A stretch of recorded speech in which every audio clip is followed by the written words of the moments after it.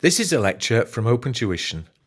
To benefit from the lecture, you should download the free lecture notes from opentuition.com. All right, I said at the end of the last lecture that we finished example 1. It was absorption costing, but we are now going to look at the same example, assuming they were doing marginal costing. And like I said, it won't take many minutes. There are only really 2 things to learn. I'm going to set up an operating statement and look at the variances. Before I do, just let's set up the cost card again.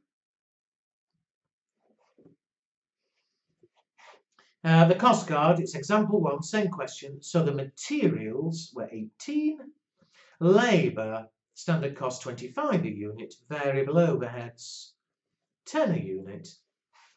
However, although with absorption costing we then bring in fixed overheads, with marginal costing we only look at the marginal, the variable costs. So the variable standard cost is $53.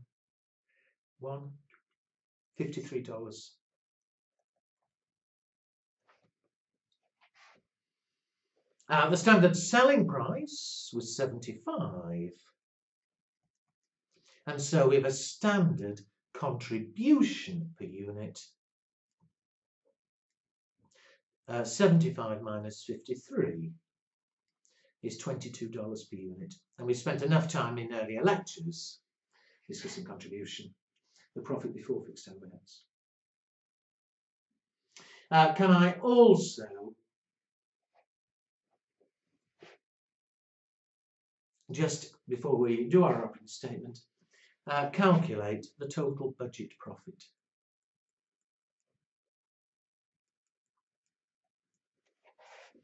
The budget profit, well, first of all, the budget contribution. We are budgeting on selling 8,000 units. The contribution should be $22 a unit, 176,000.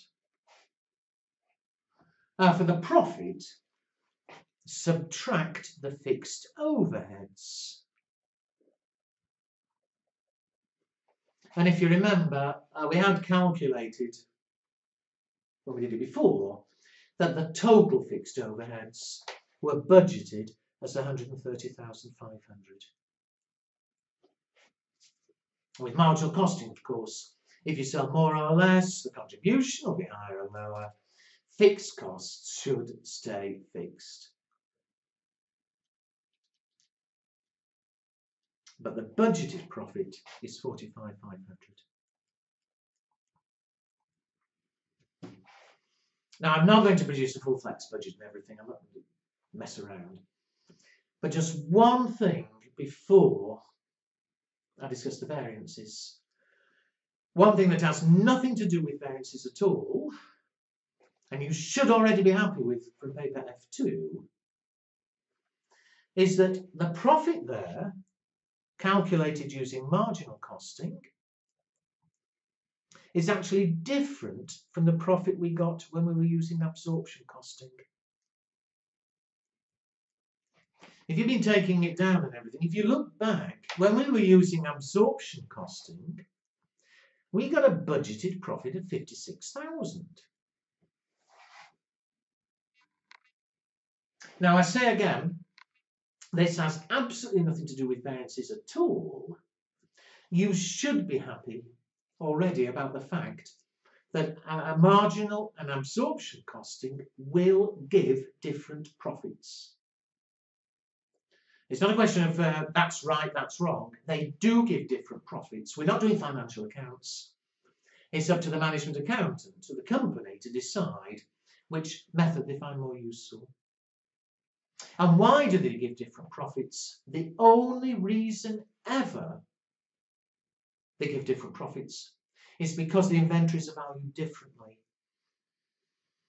With marginal costing, inventories are valued at the marginal cost per unit at here 53. With absorption costing, they're valued at the full cost per unit, which if you look back was 68. And of course, if you value your inventories differently, automatically you have different profits. And although it's so unlikely that this, what I'm about to write, will be relevant in F5, I can't carry on without actually saying it. The difference is always the change in inventory times the fixed overheads per unit. We're looking at budget figures here. So how much was the inventory going to change by?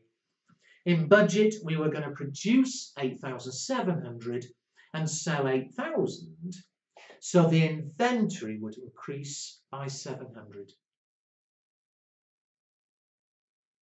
If with absorption costing, the fixed overheads per unit were $15. And so 700 times 15 is 10,500. And is that the difference? Yes, it is. That's the difference between margin and absorption profits. It's the only reason ever, but they will be different. Absorption marginal do give different profits. The only time they don't is if there's no change in inventory.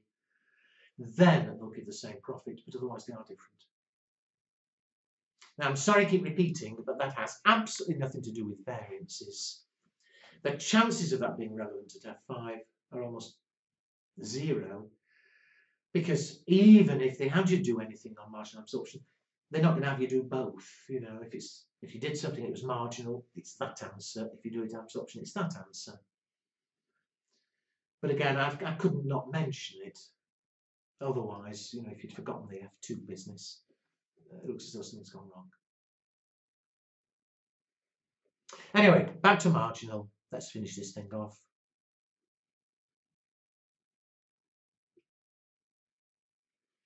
The budget profit is 45,500. And again, management want to know why actual profit's different. We look at all the variances. I am going to write up again the operating statement.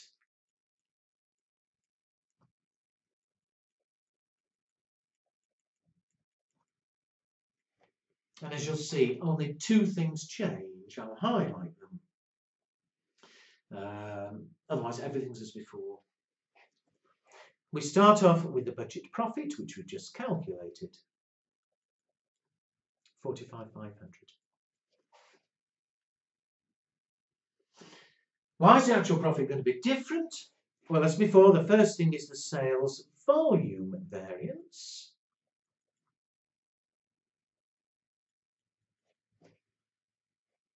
Sell more units, clearly you expect more profit.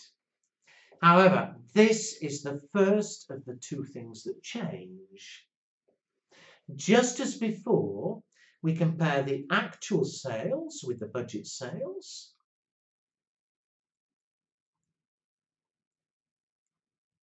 We actually sold 8,400, we budgeted on 8,000, we sold 400 more units. When we were doing absorption costing, more units, more profit, we costed at standard profit per unit. With marginal costing, because fixed overheads stay fixed, extra units mean extra contribution. We cost at the standard contribution per unit. Which, what was it? I had it a minute ago. 22.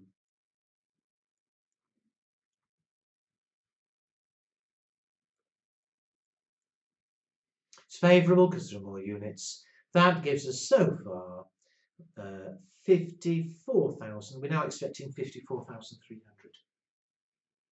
So I think that's an easy one to remember. Sales volume. If it's absorption, cost at standard profit per unit. If it's contribution, a standard contribution. Sorry, if it's marginal, a standard contribution. What else? So we have the sales price variance. Well, same as before. I'm not going to go back through the workings. It was 16,800 adverse. Drop the price, obviously less profit, doesn't matter whether I'm marginal or absorption. So that brings us down to 37,500. Then we do our cost variances. And they're all exactly the same as before for the same reasons, with one exception, which I'll come to. But you know, materials, if you spend more on materials, obviously it's less profit. Wouldn't matter whether a marginal absorption. So let me list them. Again, I'm not going to repeat the workings, we've been through them. Materials expenditure variance was 3867 adverse. The usage variance 612 favourable. Labour, the rate of pay variance was 2485 favourable. The idle time 6500 adverse. The efficiency 2000 favourable. Variable overheads. The expenditure 852 favourable. Efficiency 800. So all of them identical. The only one that changes is fixed overheads. And why is it going to change? The reason we had the problem in the first place with fixed overheads was when we were doing absorption, we'd been charging at 15 a unit. With marginal, that isn't a problem. Obviously, what is a problem is if we spend more or less, we have an expenditure variance. And just as before, for the same reasons, it's the difference between the actual expenditure and the budget expenditure. So exactly as before, we overspent by 3574. However, because we've not been absorbing the overheads, there's no volume variance. So I'll finish it off just to check, obviously, my arithmetic. But the only two things that change, you know, again, you won't be asked an operating statement, you could be asked extracts. I doubt fixed overheads would be relevant, but if it's marginal, it's the easiest variance of all, the expenditure. Sales could certainly be relevant. I don't think there's much to remember. Sales volume. The number of units, different, actuals against budget. Cost out of standard contribution, if it's marginal. Standard profit, if it's absorption. Anyway, let's add them up and then we've finished it. The favourable cost variance is 6122485, 6749. The adverse variance is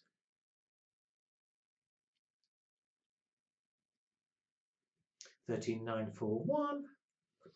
The net figure 7192, giving an actual profit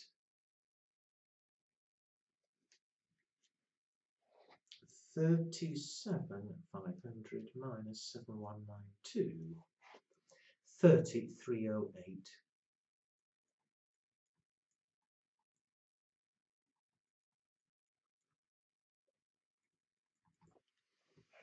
And I suppose before I stop the lecture, I better make sure we're all happy. But because here we've done it both margin and absorption, which we'd never be doing in an exam, we'd better make sure we are all happy why the actual profit is different. When we did it absorption,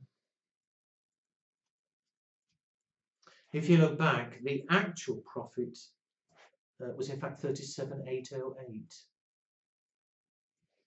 Well, I've already told you, it's nothing at all to do with variances. Absorption and marginal will give different profits. The difference will be the change in inventory.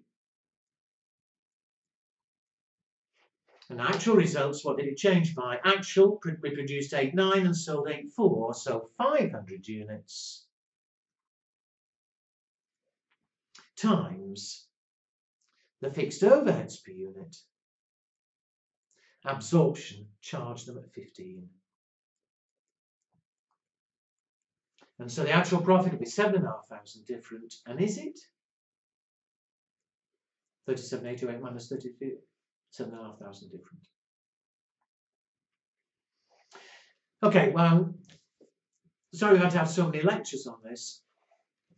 But it's not a choice whether do it all or we do none of it. However, we've been through all the calculations for basic variances. You know, in the next chapter we look at the more advanced ones which build on this.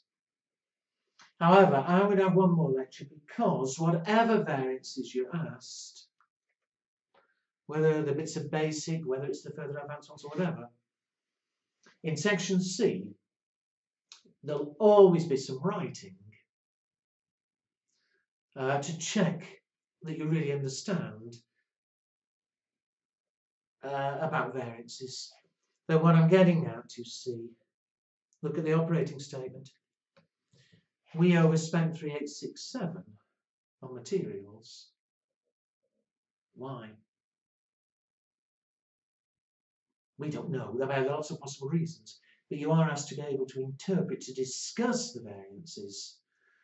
It won't be a long lecture, but I do need one more lecture just interpreting, discussing the variances. So no more arithmetic for this chapter, but just one last lecture on this.